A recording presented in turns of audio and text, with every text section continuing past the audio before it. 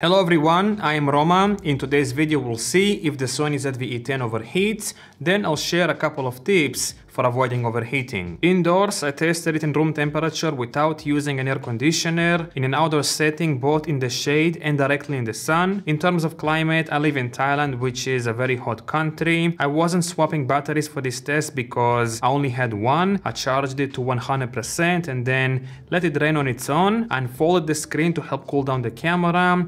In the menu, I changed the power setting to high temperature, video quality to 4K at 100 megabits per second, and steady shot to off. Let's start with the indoor results. While shooting indoors in room temperature without an air conditioner, the ZV-E10 did not overheat. It recorded for 1 hour 31 minutes before automatically shutting down. So if you're going to use this camera in room temperature studio, I don't think you should be concerned about overheating. When I shot outside on a cloudy day with no direct sunlight, I got the same results. The ZV-E10 recorded for approximately 1 hour 30 minutes before automatically shutting down. However, when I placed the ZV-E10 directly under the sun, it overheated. It recorded for about 25 minutes before shutting down automatically. When I turned on the camera, I noticed the high temperature overheating warning on the screen. So unless you put the ZV-E10 directly under the sun, you're pretty much safe from overheating, at least according to these tests.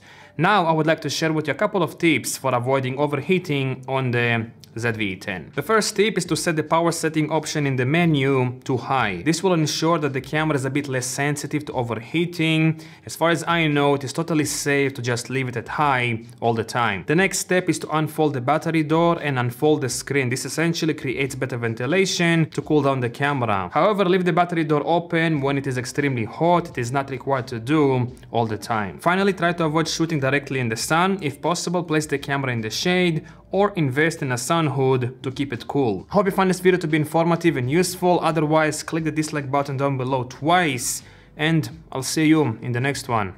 Bye.